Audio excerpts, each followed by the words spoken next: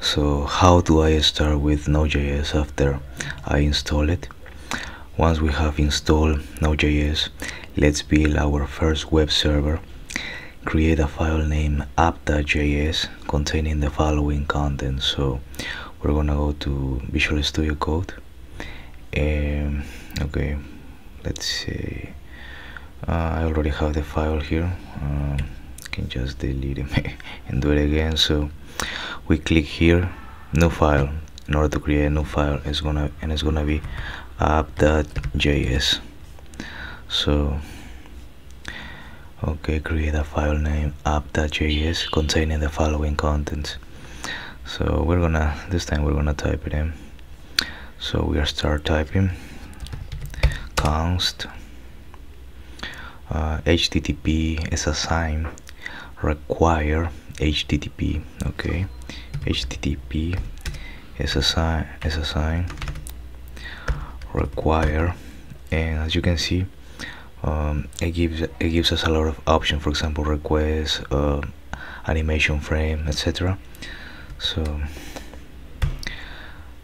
http and then inside a semicolon const http require http. Next line is gonna be const hostname. Okay, const hostname is assigned open single quotes, and it's gonna be 127.0.0.1. okay, next line is gonna be const port. It's gonna be 3000. We're gonna be in the port 3000. So we go to line number 6, that is gonna be the server. So it's gonna be const server is assigned http that creates server. So it's gonna be const server is assigned to http that creates server. So if I press point, you can see we have a bunch of methods, agents, client. This is the one, create server. So create server, open parentheses, inside the parentheses we're gonna have request and response. So request comma response. Okay, we're gonna have the arrow. Okay, it was only one. The arrow sign. Then we're gonna open curly braces, and we're gonna type in res.status code status. See, this is the option. And we can put just res that, and it's gonna give us all the options that we can choose from. So we want the S from status code, and then we type in inside single quotes 200. No, it was just like that. Yeah. 200. Res status code is assigned 200. Okay, semicolon. Then res set header. So we go res that set, and then the number 2 set header, open parentheses, content type. Okay, inside single quotes content hyphen type, content type with uppercase letter, outside of the single quotes, comma, space, open single quotes again, and lowercase letters, text slash plain. So we're gonna go text slash plain again, semicolon. Next line, res that end,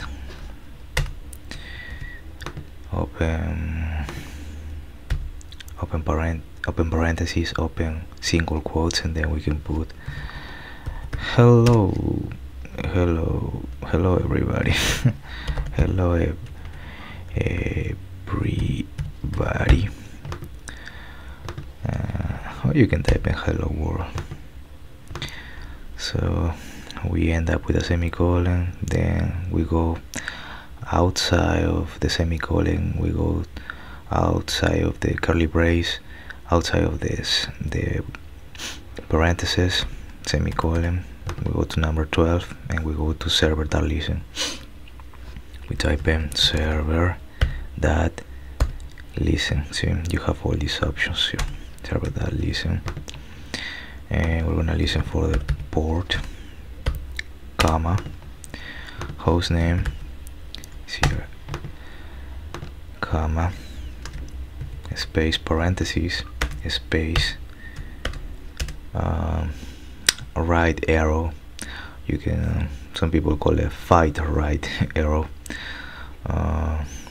We open again curly braces, and we put console.log, open parentheses, now backticks, no single quotes but backticks, server is running, okay, at http colon / now $, open curly braces, now host name, okay, then we go colon again, $, curly braces, and then we type in port. Outside of the curly braces, we end up we type in a slash, and yeah, outside of the parentheses, semicolon, and that should be it. We can put a semicolon outside, and then we can save it with Ctrl+S if you're in a Windows. So I save it. Okay, now in order to run it, you need to type in node app.js. Let me see if it was like that. Okay, now run your web server using node app.js. Visit http colon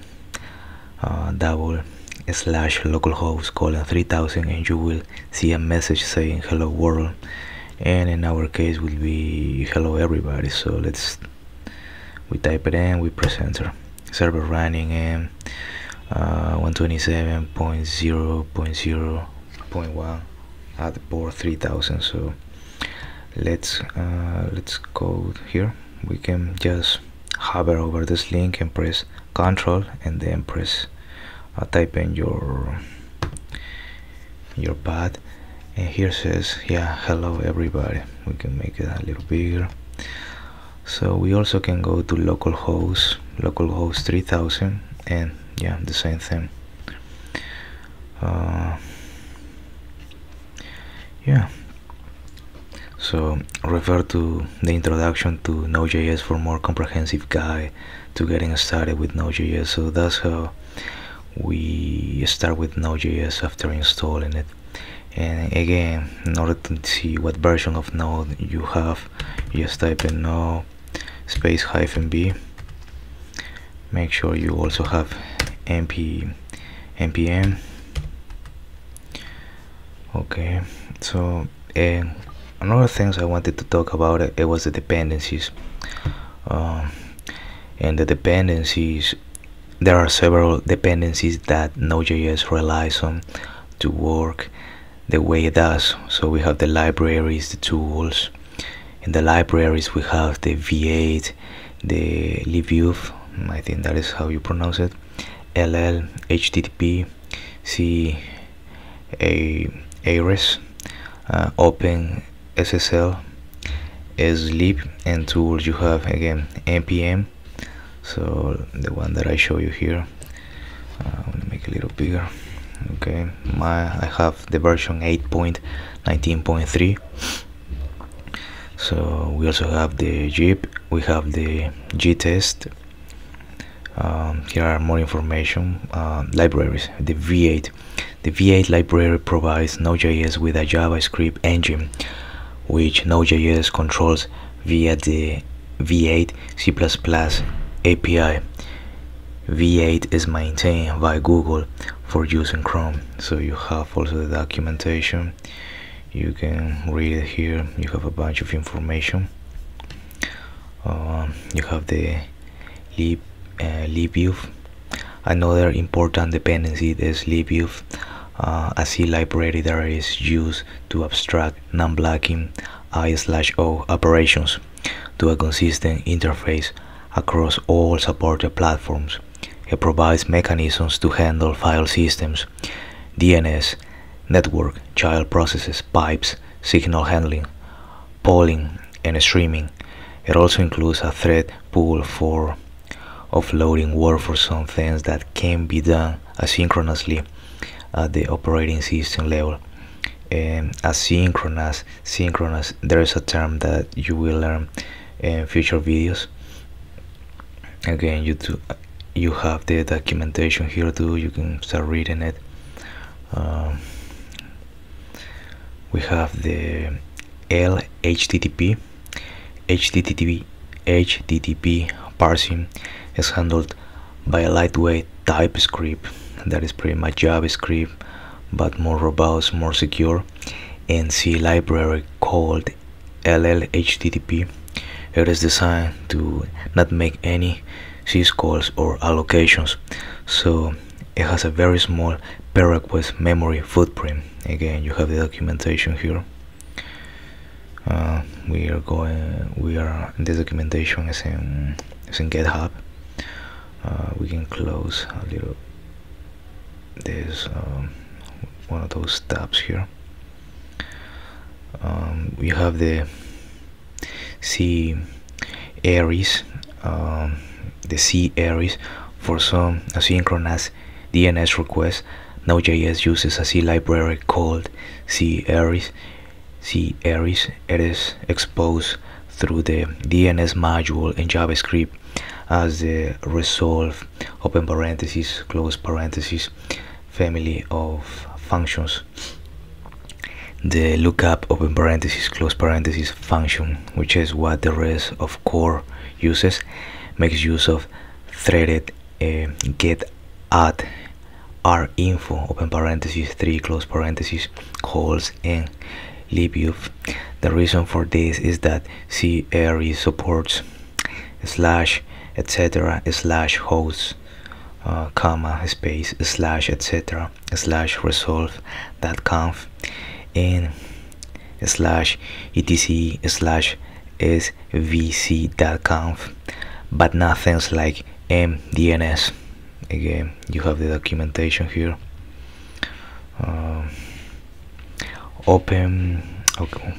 This is the documentation for C areas, so you have all this documentation here. You can check it out. We have OpenSSL. OpenSSL is used extensively in both the TLS and crypto modules. It provides battle-tested implementations of many cryptographic functions that the modern web relies on for security. Again, you have the documentation here. You can see you have a bunch of information. The zlib for fast compression and decompression. Node.js relies on the industry standard zlib library, also known for its use in gzip and libpng. Node.js uses zlib to create sync, async, and streaming compression and decompression interfaces and decompresses. So you have here the website also. Wow, there's a lot of information here. As you can see, you can read it, you can go to this website, you have the link here. We also have the tools. We have the npm, that is very important. We're going to be using a lot npm. Node.js is all about modularity, and with that comes the need for a quality package manager. For this purpose, npm was made. With npm comes the largest selection of community created packages of any programming ecosystem, which makes building Node.js apps quick and easy. Again, you have the documentation here, npm docs. You have the getting started packages, modules. You have the zip. The build system is handled by the zip, a Python-based project generator copied from V8. You can generate project files for use with build systems across many platforms. Node.js requires a build system because large parts of it and its dependencies are written in languages that require compilation. So yeah, you have the documentation for the zip too. G-test. Native code can be tested using G-test, which is taken from Chromium. It allows testing C/C++ without needing an existing node executable to bootstrap from. And again, you have the documentation for the G-test too, so you can get it here. You can read it in GitHub.